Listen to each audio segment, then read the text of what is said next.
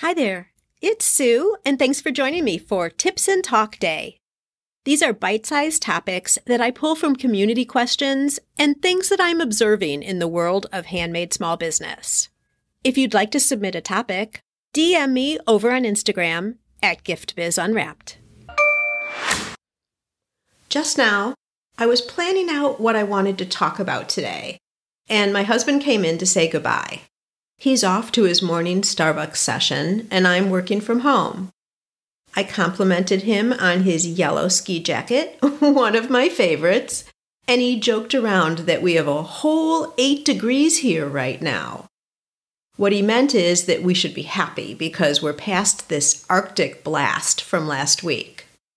That led to me saying how much I'm looking forward to the spring and being able to take my workout on the porch instead of here in this spare sitting room that I've turned into the office. Don't get me wrong, this room is nice and quaint. I can burn candles. I have a couch to lie on if I want to read and not be sitting at my desk here.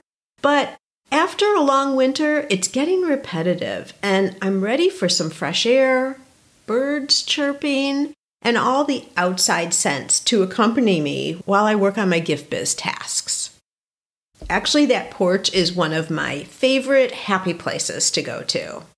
It's a ways off yet, but it will be so wonderful when it finally arrives.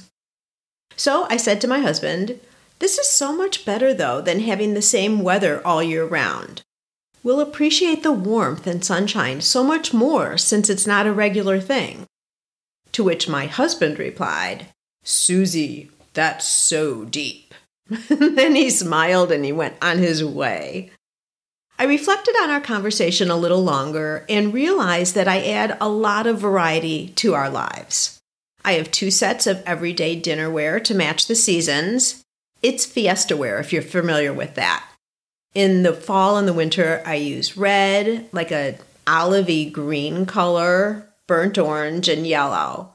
And in the spring and summer, I pull out navy blue, light blue, kind of like a light lime green, and again, of course, yellow. In October, I start making my chili, and in the summer, it's gazpacho. I'm sure you do the same type of thing to some degree, maybe not as crazy as me. As my mind went back to deciding on the podcast topic, I realized this was the perfect one. The value of a fleeting moment, or in this case, season, and how it's a way to create anticipation and desire. You can consciously interject this into your business too. Instead of having everything the same month after month, except of course for holiday designs, but that's obvious, why not strategically create fleeting moments into your business? You can do this by creating limited collections, seasonal scents and colors, one-of-a-kind designs, products only available at craft shows, current customer-only offerings. You get the idea. Here's the benefit of this for you. It gives you something new to talk about in your marketing. It builds demand because the availability is limited to a certain quantity or time frame. If a customer puts off buying, they may miss out. It adds interest to your product line. When people come to your website, they aren't then seeing the same thing over and over again. This helps with SEO too, by the way. It allows you to take advantage of limited elements that might be available that you couldn't add to your standard line. Like maybe you find 20 really interestingly shaped vessels for your candles, but you can only buy them once. It also gives you a stage to test out new ideas to see if they resonate. If not, no problem. You've tried it out and it's going away anyway, and you haven't invested a lot of time and money. If it's a hit, you can add it into another limited time promotion or add it into your standard line. So, something new to talk about, building demand, adding interest, taking advantage of special things that you find that you could integrate into your product, and giving you a stage to test. That all sounds pretty good to me. This also solves a big problem I hear often from you. How do I get customers to come back and buy from me again?